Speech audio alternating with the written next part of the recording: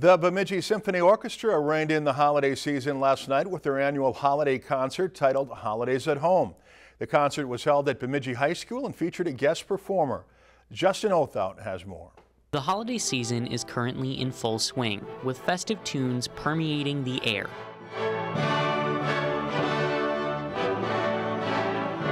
And holiday music could be heard last night as the Bemidji Symphony Orchestra's holiday concert spread Yuletide cheer with its musical arrangements. We try to play a lot of familiar holiday music, so some of the music is the same from year to year, but then we vary it up a little bit. We've got a lot of family-friendly music like The Grinch.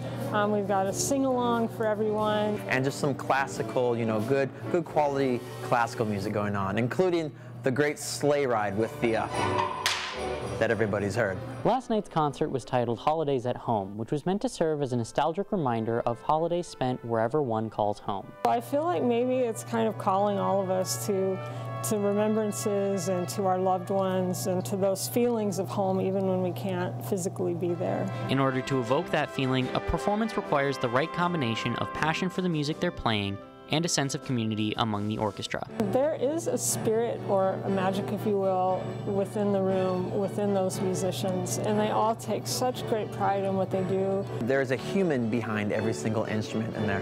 It's not like music that you hear on the radio that's been canned and recorded and we hear it over and over. This is live, this is real, there's heart and soul.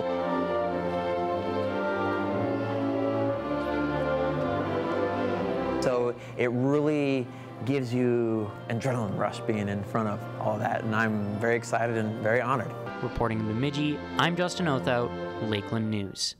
And the Bemidji Symphony Orchestra will be holding 3 more concerts this season, with their next set to take place February 19th. Lakeland News is member-supported content. Please consider supporting Lakeland News today.